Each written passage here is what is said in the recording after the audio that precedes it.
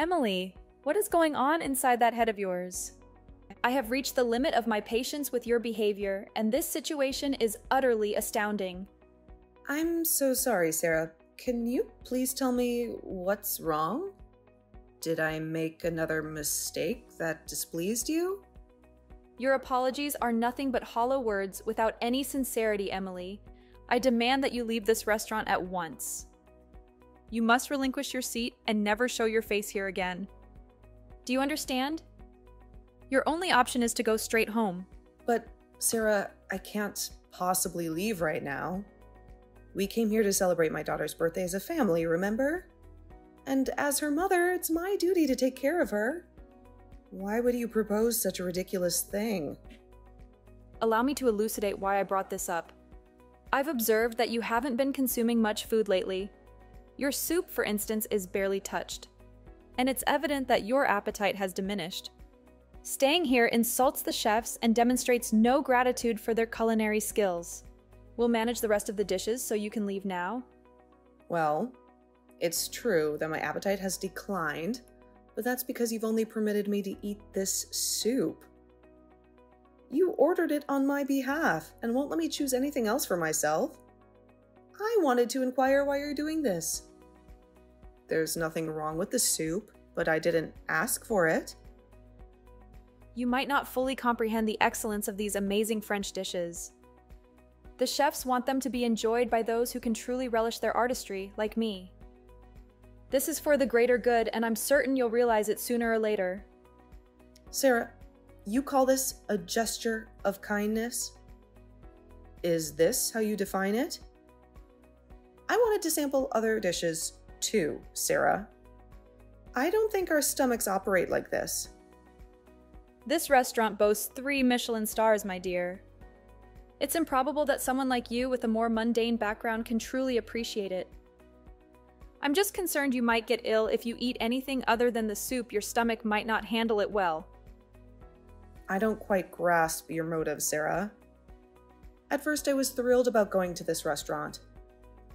I adore French food, and I hoped this might be a day we could connect better. Let's not prolong this. Perhaps at some point in the far future, you'll have the chance to savor your first taste of French delicacies, though that might be many years from now. Until then, enjoy your soup and be thankful for it. I'm quite perplexed by your intentions. At first, when I heard you were taking us to this restaurant, I was overjoyed. You know how much I love French food, right? I was optimistic that perhaps this would be the day we could bond and connect better. This isn't about you. It's about our granddaughter's birthday. Your love for French cuisine is of no interest to me. Frankly, I question the authenticity of any French meals you claim to have eaten in the past. They likely were nothing more than cheap store-bought microwave dinners. Such disrespect. Finish your soup and leave. Why do you always treat me so cruelly? Today should be special. Could you try to be gentler just this once? I'm not cruel. If you feel I'm unjust, it's because you choose to see yourself as a victim. I said, I arranged this gathering so a little appreciation would be appreciated. This is exactly why I had doubts about inviting you. I had a hunch it would turn out to be a terrible decision. You didn't want me to be a part of my daughter's birthday celebration? Frankly, I never wanted you to be here. But I gave in because our dear Kendall begged me to. She's such a lovely girl. A world apart from her mother's shortcomings. This is precisely why I'm cautious about bringing outsiders into our family events. I thought I was being kind by including you, but it seems I was too generous. I should have left you at home when I had the chance. Know your place, Emily. You don't belong with us. Huh? Wait a minute. But I'm her mother, and I'm part of this family, even if you don't like me. Don't I have the right to celebrate my daughter's birthday like the rest of my family? It's unbelievable. Do you truly believe you're part of this family? Being my daughter-in-law doesn't give you that privilege. Honestly, I don't understand why I have to pay for your meal. You're fortunate that I'm feeling generous. I could see that I'm not wanted here. I'll leave as you wish. Very well then, and don't even think about coming back. I won't stay. I can't tolerate your behavior any longer. I'll go home, just as you'd like. I hope that pleases you.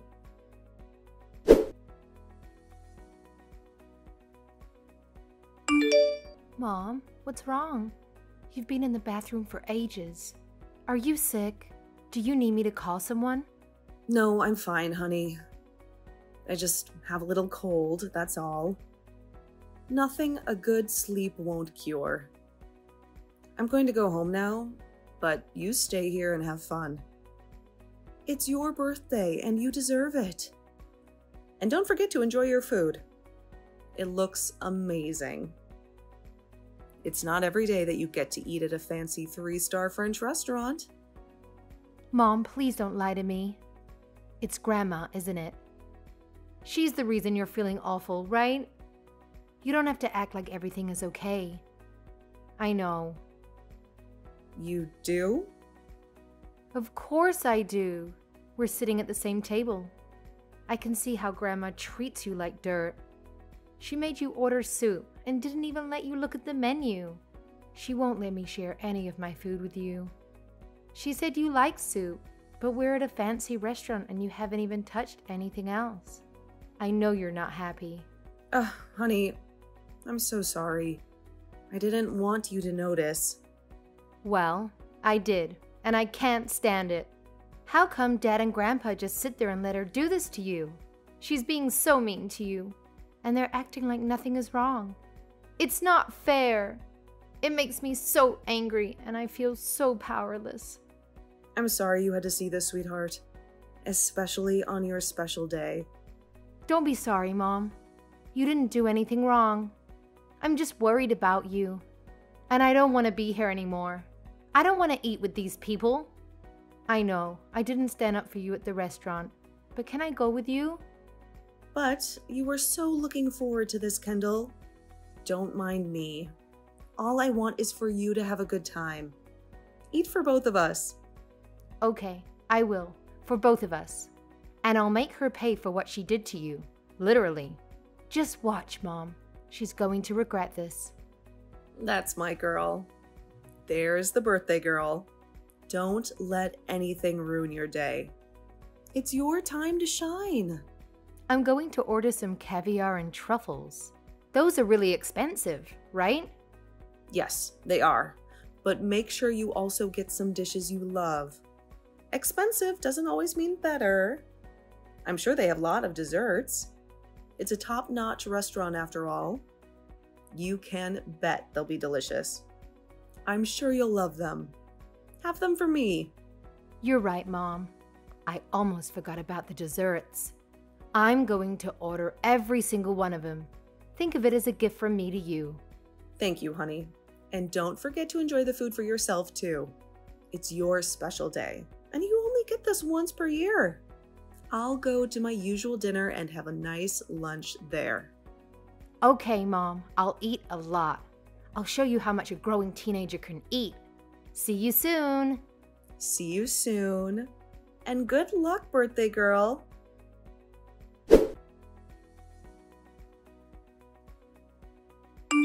I must say, Emily, lunch was quite delightful. It was truly splendid. Our sweet Kendall seemed to share the sentiment. Once you left, she started ordering dishes with a big smile on her face. It can be a bit challenging to enjoy your meal fully when there's someone unfamiliar at the table. Thank you for everything. Now, looking at you in comparison, I'm rather glad you left.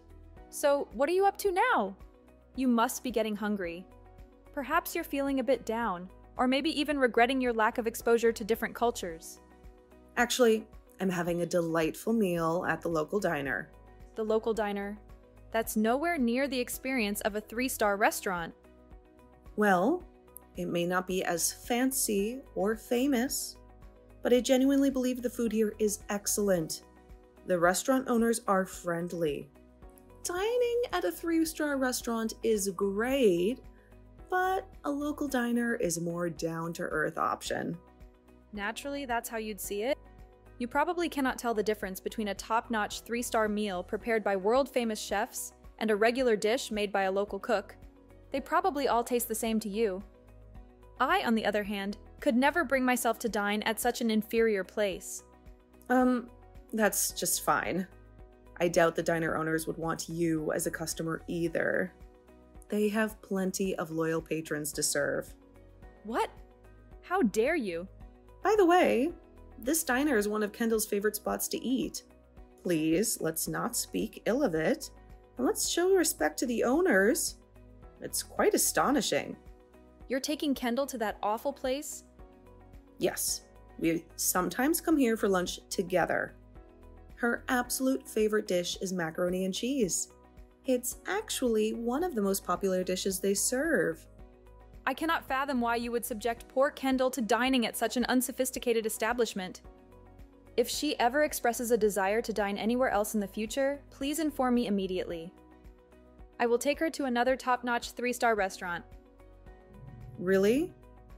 That's actually quite generous of you. Of course you won't be accompanying us. I'm only taking our precious Kendall along. I can't risk you spoiling our meal again. Yes, certainly. I understand. Only those who appreciate fine dining should enjoy this food. Those who don't understand like you shouldn't be here. After we pay for our meal, we're going shopping for Kendall's gift, and you won't be a part of it. I see. Once again, thank you for looking after Kendall.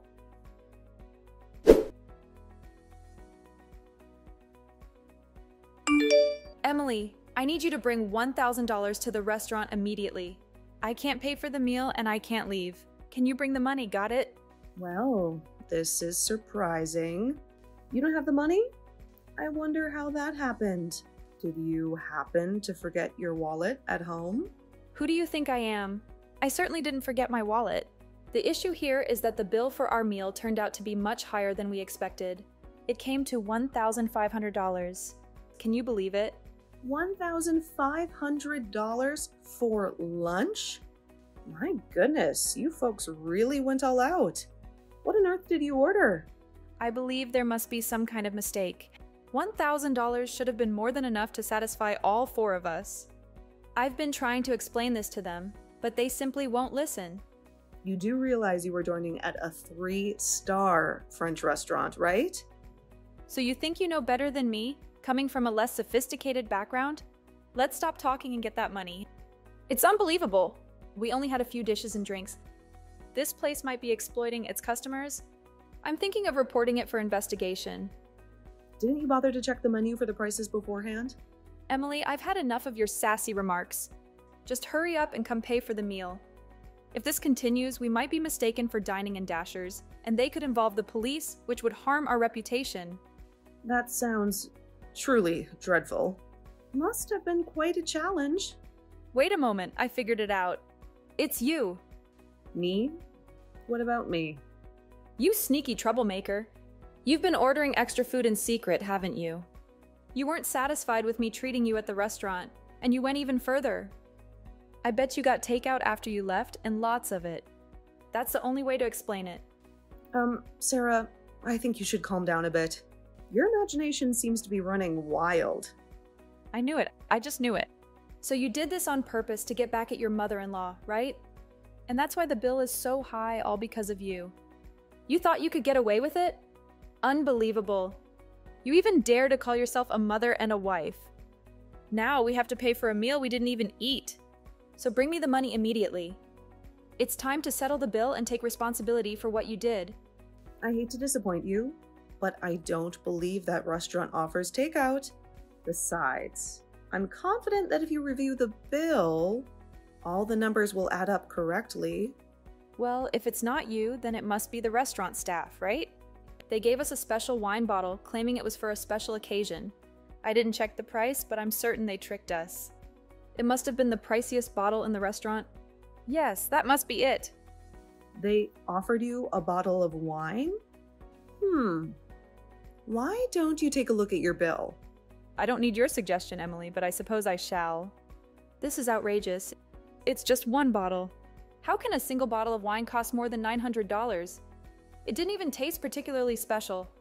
It should be worth no more than $10 at most. This restaurant is running a scam. That's strange. You said only cultured people who appreciate the food's value should eat. Their complaining about the price doesn't show you value it. You often complain a lot, like it's second nature to you. What did you just say, young lady? Explain yourself? Sarah, there's no need for explanations. But here's the thing. You told me to respect the chefs at the restaurant.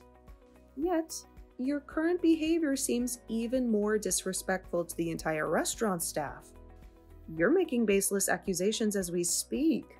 How dare you insult me? Apologize immediately. You know what? No, I won't apologize. And as for the money you keep mentioning, you can forget about it. I'm not a part of your family, right? So, I don't see any reason why I should rush to help you out. You enjoyed the meal, and now you have to pay for it. I'm sure you can work out your issues with the rest of your family. What? This is unacceptable, Emily. Would you look at that? My dessert just arrived. I don't want my meal to get spoiled, so please don't bother reaching out to me again.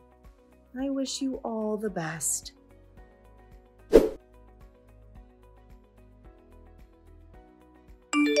Mom, are you there? I'm almost home. How are you feeling? Are you still at that diner you like? I just got here, honey. I'm fine, don't worry. What about you? Did your grandmother finally pay the bill? No way. She's probably still at the restaurant fighting with the owner. It was a huge scene, and I'm so glad I didn't listen to her. Dad and Grandpa had no money on him, so they had to beg for some time to pay. I think Grandpa is on his way back to get his wallet, but I'm not sure. I didn't stick around to see what happened. You left by yourself? Yeah, the owner was nice enough to let me go. They were really kind to me. I was worried sick about you, but I thought you'd be okay, so you didn't call me. I'm so relieved you're safe. You can always trust me, Mom. They gave me a little box as a gift, even though they don't do takeout. It's a free dessert, and it smells heavenly. They also told me to tell you that you shouldn't feel bad for standing up for yourself, even if it means going against your family. They said we should eat this together and celebrate my birthday properly. Really? It sounds like the restaurant staff knew something was wrong too. I wondered why your grandmother said the waiter offered her a bottle of wine that cost over $900. Maybe they were helping us with our plan. Maybe they were, or maybe we just ordered a lot of expensive items. Who knows?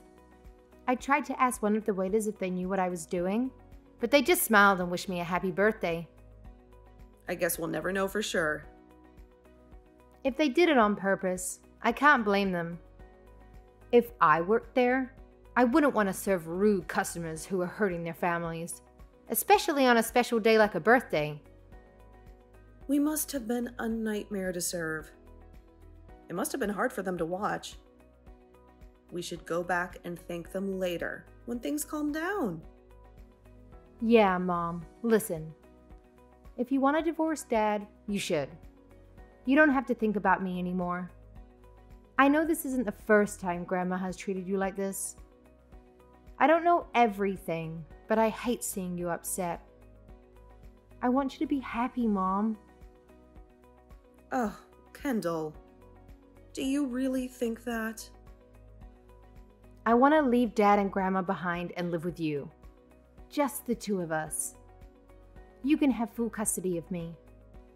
And when I'm old enough, I will get a job and help you out. It might be hard, but it would be a lot better than this. So why don't you think about getting a divorce? Oh, sweetie. I'm so sorry. I'm such a terrible parent for making you go through all this. I'm so sorry. Don't apologize, Mom. You're not a terrible parent at all. You know who is? Dad. He didn't defend you at all today. If he's always like this, he doesn't deserve you. Maybe you're right. Maybe I need to see things more clearly. I will think about getting a divorce if you're really sure about it. I'm sure, Mom. I'm on my way home now, so we don't have to worry about him overhearing us. Okay. But are you sure you don't want to save the dessert for later? You might be too full after everything that happened at the restaurant. I'm actually okay. I'm not going to let that stop me from celebrating my birthday with the best mom in the world. You're so sweet. I'll be waiting for you at home. Okay, Mom. Love you.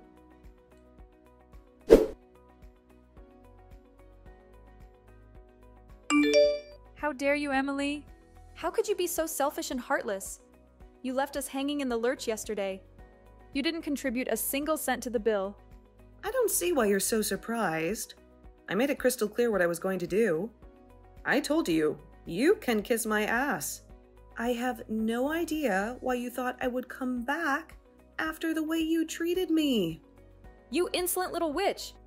You almost got us arrested because of your stunt. Do you have any idea how humiliating it was for us? The damage you've done to our reputation. It was a 3-star restaurant, for crying out loud, and you made us look like a bunch of clowns. I've been meaning to ask you this for a long time, but do you have some sort of mental problem, Sarah? You always accuse people of things they didn't do. You didn't go off on the restaurant owners like a mad woman, did you? I don't have a mental problem, but you do. We are paying customers, damn it. And they banned us just because you ran away without paying your share. Well, I don't think that's the only reason they banned you, to be honest. After all the trouble you've caused, you still can't bring yourself to apologize to me. You're unbearable. I can't stand having a daughter-in-law like you. I order you to divorce my son right now. Huh? What are you talking about? That's the price you have to pay for making me angry. If you don't want to divorce, then you have to beg for my forgiveness and pay for yesterday's meal. The whole $1,500. Do you understand? Nope, not a chance. You will beg me for mercy for putting me through such agony, and you will pay me back for every penny. I only had soup, and then I left. I don't mind paying for the soup, but why should I pay for everything else? Doesn't that sound a bit unfair? Oh, you don't want to pay, do you?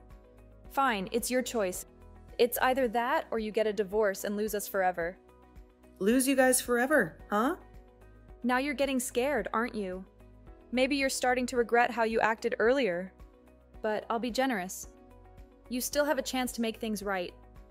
If you want to avoid divorce and being kicked out of our house, then you have to do what I say. Apologize and pay me for the money from yesterday's lunch. Who am I kidding? I'll take the divorce. What? No, you're not supposed to take the divorce. I will make sure you never have to worry about her again.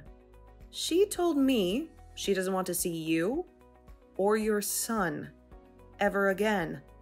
I guess she doesn't want a nagging grandmother or a clueless father in her life. No, she didn't say that. Yes, she did. Anyway, it looks like we have a deal now. I'll let Ronald know everything, and we'll get the divorce done. But Emily, dear, you're not really thinking about getting a divorce, are you? Of course I am. But why? The alternative is paying $1,500 to you. Why wouldn't I? You have no idea how much I would pay just to get rid of you. But this is by far the best deal I've ever gotten. Thank you so much. No, wait a minute, dear. I was just being a little dramatic. I don't really want you to get a divorce. We're family after all. Is that so? Well, too bad, because I was dead serious. Goodbye, Sarah. It's nice knowing you. No, wait, Emily. Emily, you can't really be serious about the divorce. Don't ignore me, young lady. Explain yourself, Emily. Emily, I'll take you to as many 3-starred restaurants as you want. Answer me right now, Emily.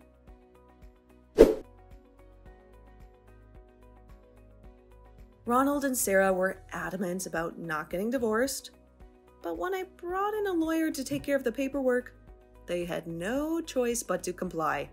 They tried to keep it quiet, fearing it would ruin their reputation in society. However, it soon became clear that divorcing them was not enough to escape the drama. The scene at the restaurant that day had caught the eye of some curious bystanders who started recording the whole thing. One of those videos became a sensation on the internet. Their faces were identified by neighbors, and before long, gossip was flying all over the neighborhood. As the story spread, people found out about the real cause of our divorce and the horrible way Sarah had treated me. They became persona non grata at most restaurants, from humble eateries to fancy places. On the bright side, living together with Kendall as a single-parent family turned out to be a wonderful adventure.